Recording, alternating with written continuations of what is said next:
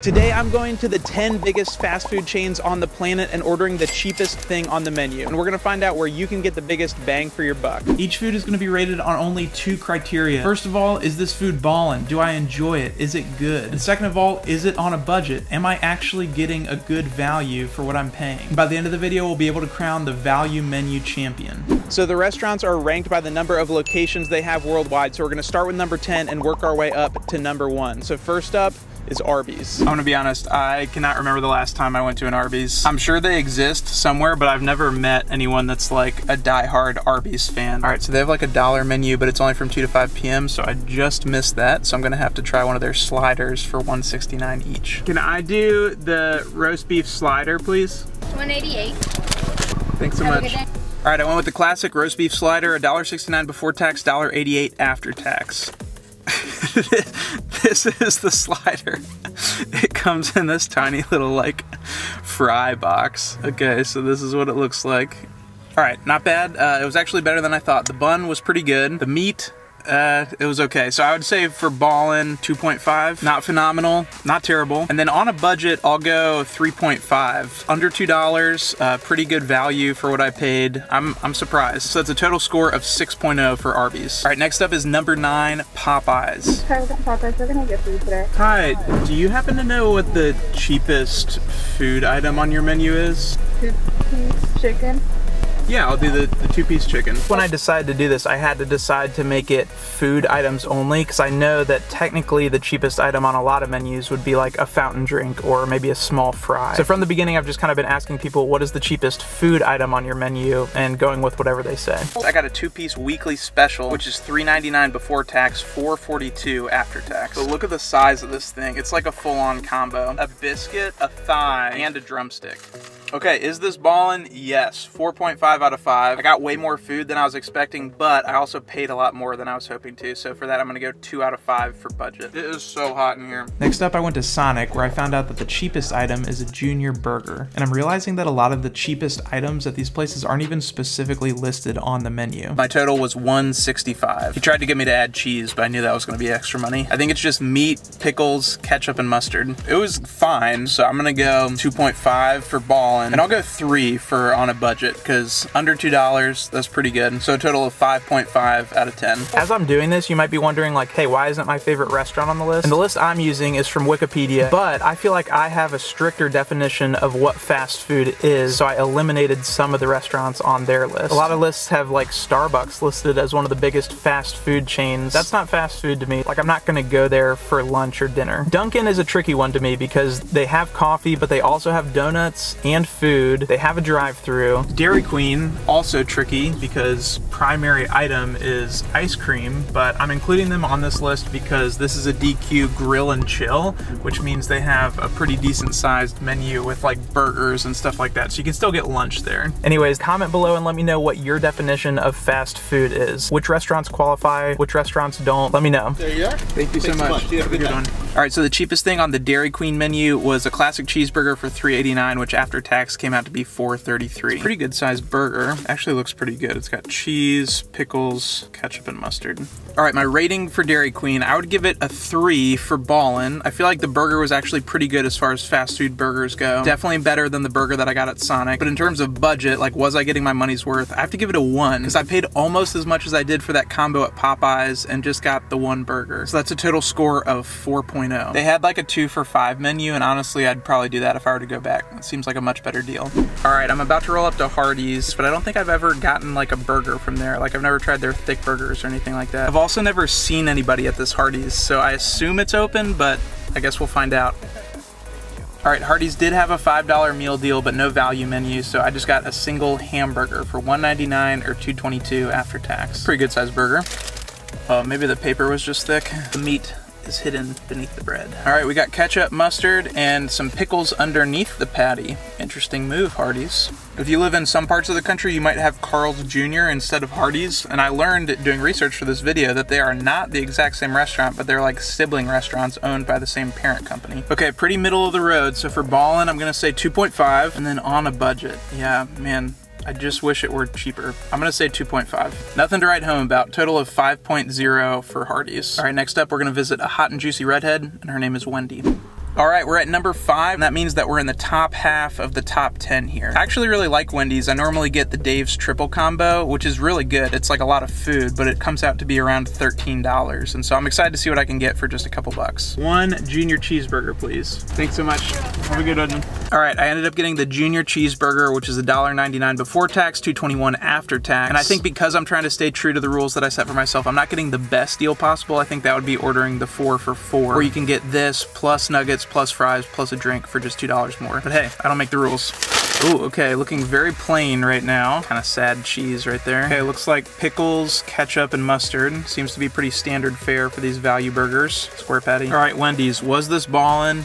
I'm gonna have to say middle of the road. I'll go 3, because I'm feeling generous. I should have gotten a drink. Was it on a budget? Do I feel like I got my money's worth?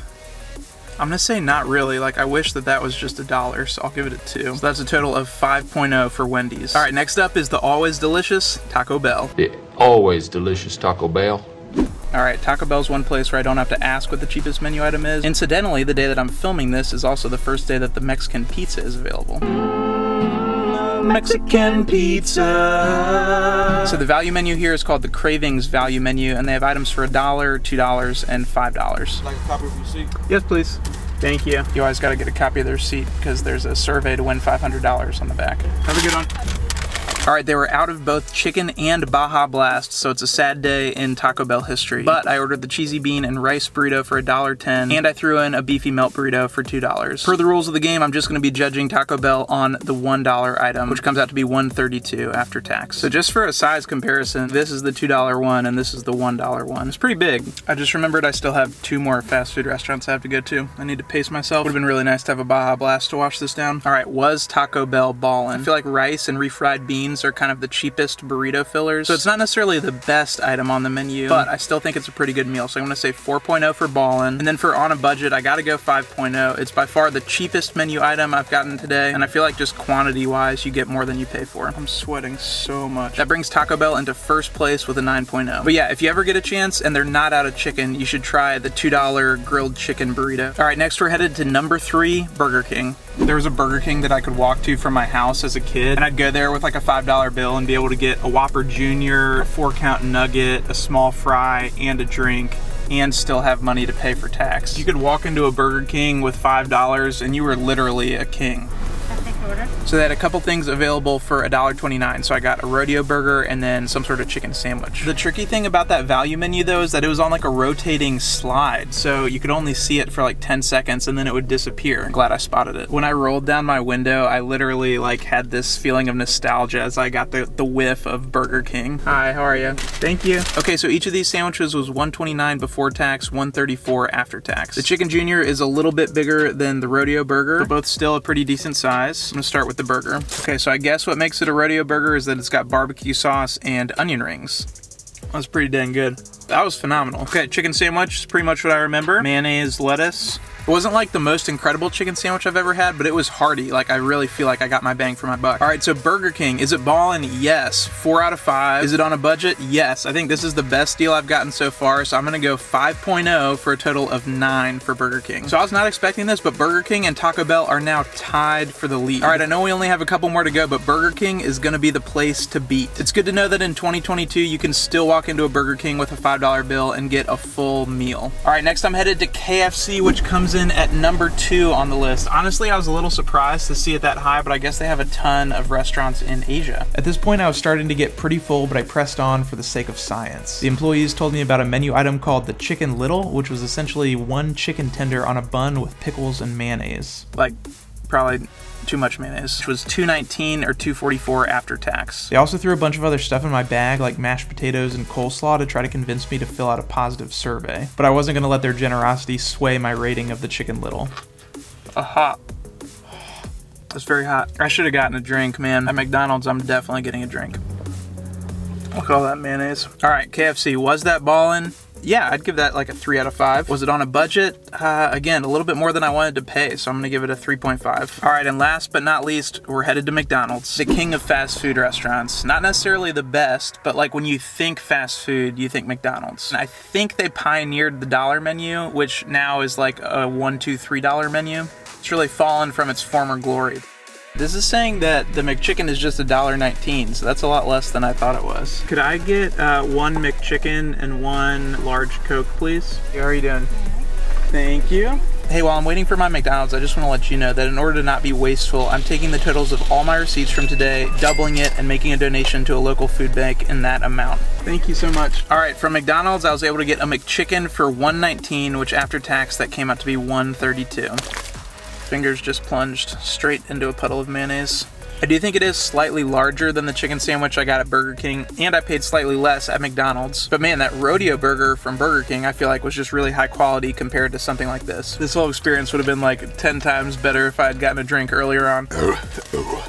It's no good. All right, Mickey D's, was that ballin'? The McChicken is a classic, but I just don't feel like it's phenomenal. Different, but kind of on par with what I got at KFC, so I'm gonna give this another 3.0. Now, on a budget, I gotta say, this was, again, cheaper than I remember it being, so I guess I'd give McDonald's a 4.75, not the cheapest item of the day, but pretty high up there. All right, so if my math is correct, that means that Burger King and Taco Bell are tied for first place with a 9.0. Here's how I'm gonna do the tiebreaker. Because I was in desperate need of a beverage all day, I'm gonna give it to the restaurant that has the most affordable drink. And that restaurant was Burger King with a $1 value drink. As much as I love Taco Bell, unless you catch them during happy hour, drinks can get a little expensive, even if you're just getting a small soda. So congratulations to Burger King, who's being crowned the value menu champion. I feel like it's well deserved. They probably have the closest thing to a true dollar menu. And just like that, believe it or not, this is the last episode of season 3. I can't thank you enough for being along for the ride this season. These episodes have really been a joy for me to make, and it means the world to me that you would take the time to watch. I really do hope that they make your life a little bit lighter. To show my gratitude, I'm giving away free stickers over on Instagram, so head on over there and claim yours before they're gone. Also, the Studio Revue store is open for another limited run. There's some new stuff in there, plus some old classics. So if you're interested, you should go check that out before the store closes on Memorial Day. The link is in the description. And finally, if you'd be so kind, you can click subscribe right here to help me reach my goal of getting 1,000 subscribers before the end of the summer. That will also allow you to get notified when the Studio Revue returns for season 4. But in the meantime, just remember that even when it doesn't feel like it,